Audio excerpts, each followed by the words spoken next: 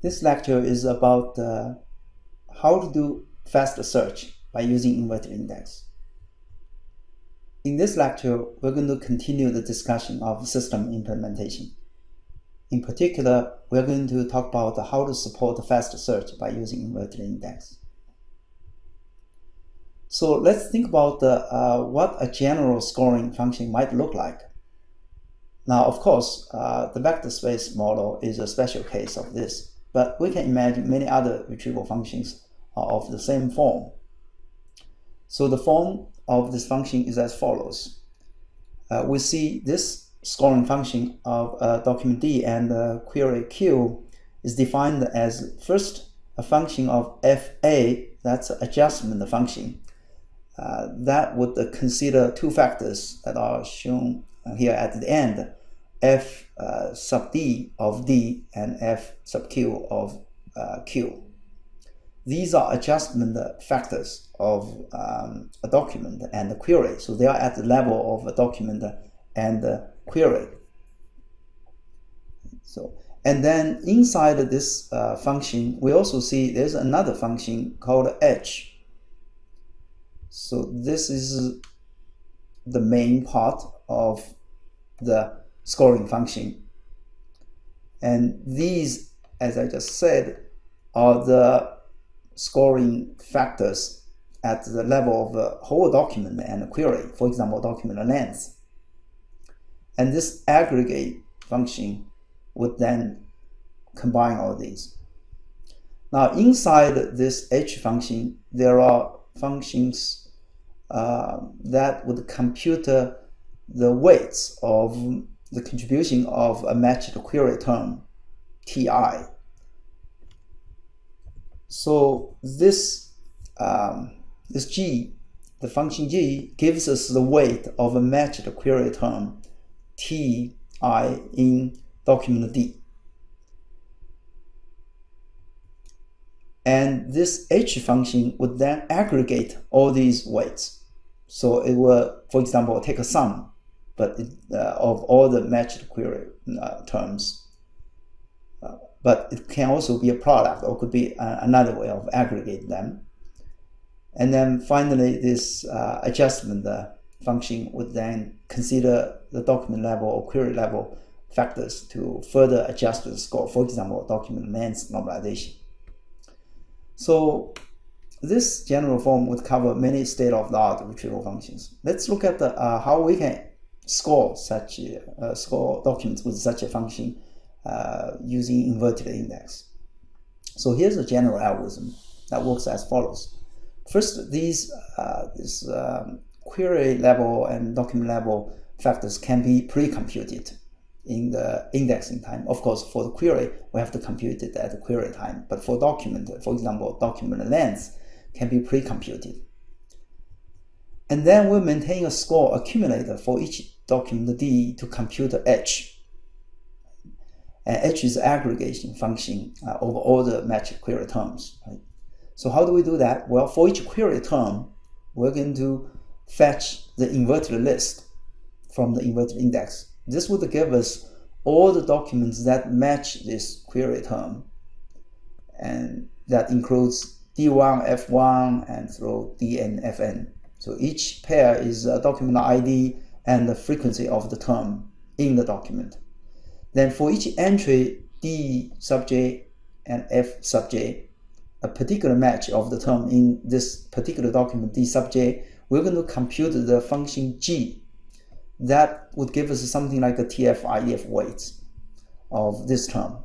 So we'll compute the weight contribution of matching this query term in this document. And then we're going to update the score accumulator for this document. And this would allow us to add this to an accumulator that would incrementally compute the function H. So this is basically a general way to allow us to compute all functions of this form by using inverted index. Note that we don't have to touch any document that didn't match any query term. This is why it's fast. We only need to process the documents that matched at least one query term. In the end, then we're going to adjust the score to compute this function f sub a, and then we can sort. So let's take a look at the specific example. In this case, let's assume the scoring function is a very simple one. It just takes the sum of TF, the raw TF, the count of a term in the document.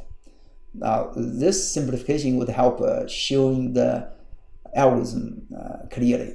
It's very easy to extend the computation to include other weights like transformation of TF or document length normalization or IDF weighting.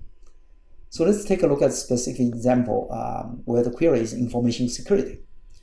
And I show some entries of the inverted index on the right side. Information occurred in 4 documents and their frequencies are also there. Security occurred in 3 documents. So let's see how the algorithm works. Right?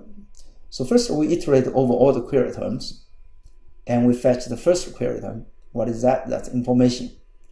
Right? So, and imagine we have all these score accumulators to store the scores for these documents.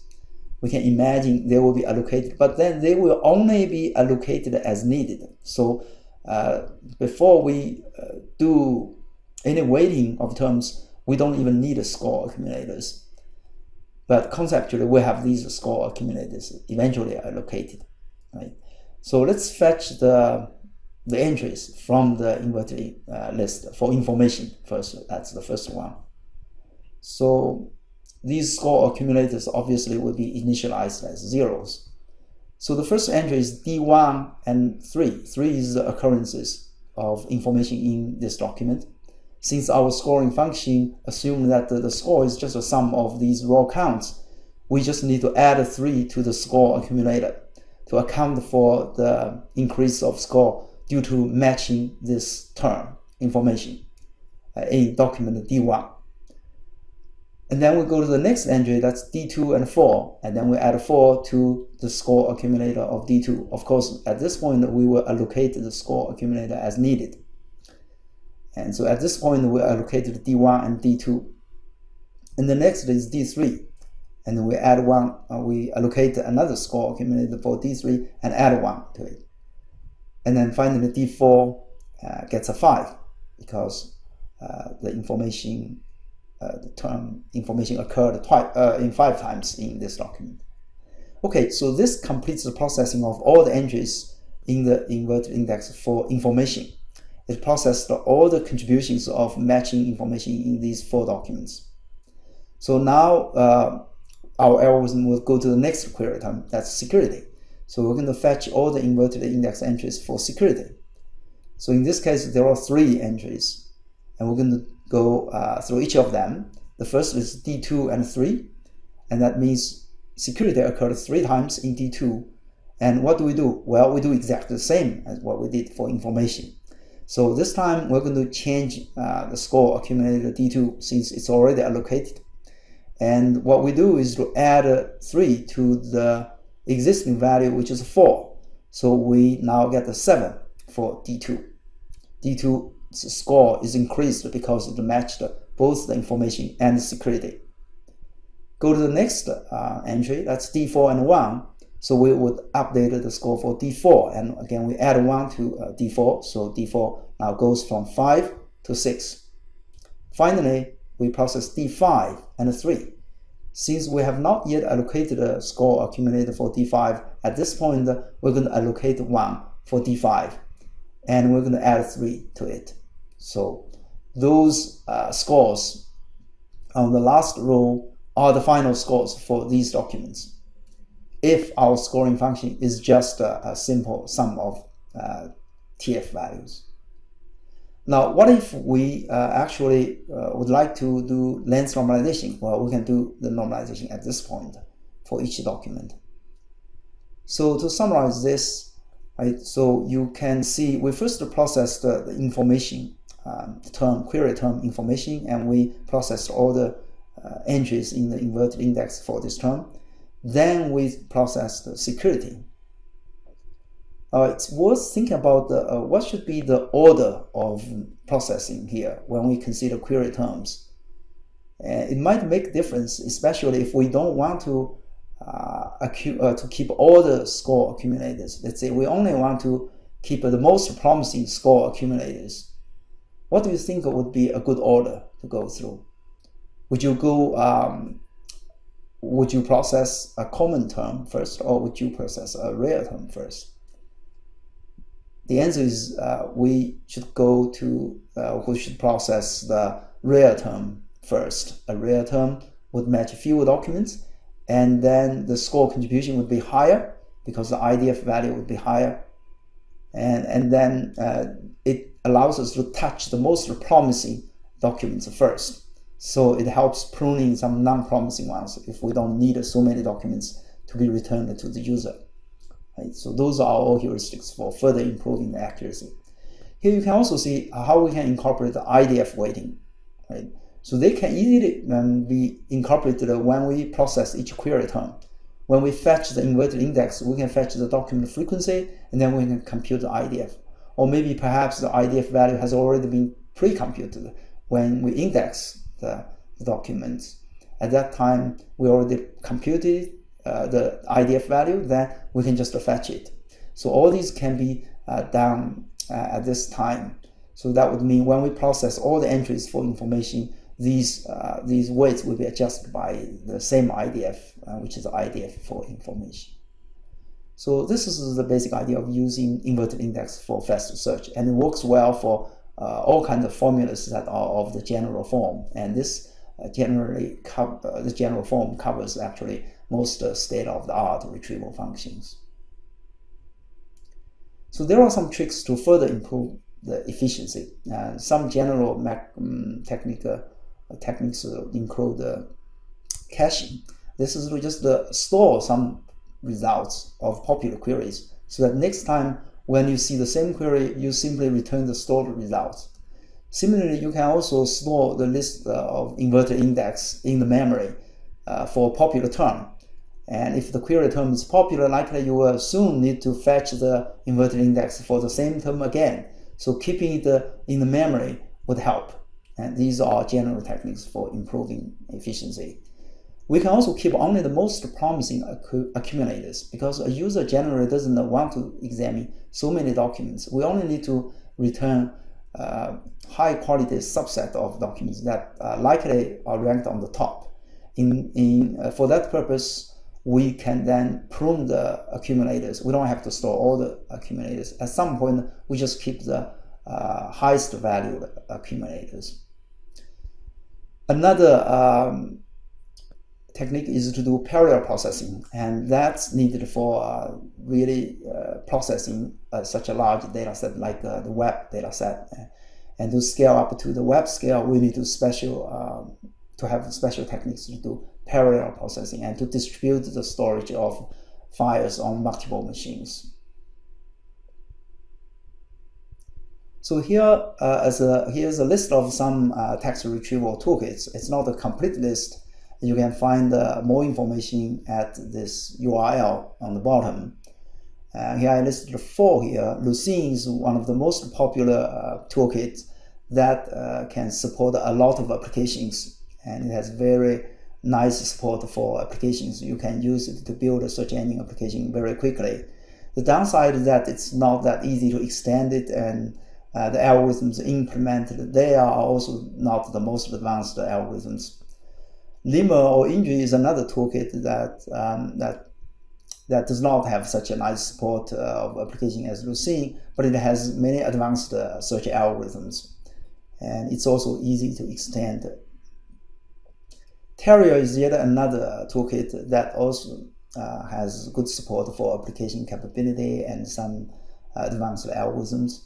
So that's maybe in between Lemur or Lucene, or maybe rather combining the strengths of both. So that's also a useful toolkit. Meta is a toolkit that we will use for the programming assignment. And this is a new toolkit that has a combination of both text retrieval algorithms and text mining algorithms.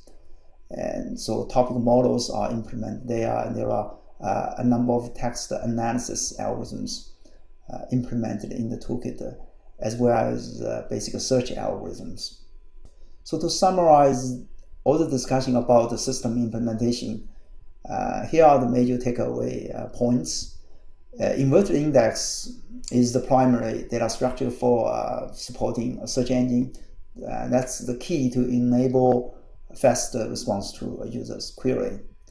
And the basic idea is to process pre-process the data as much as we can, and we want to do compression when appropriate, so that we can save disk space and can speed up I/O and processing of inverted index in general. We talked about how to construct the inverted index when the data can't fit into the memory.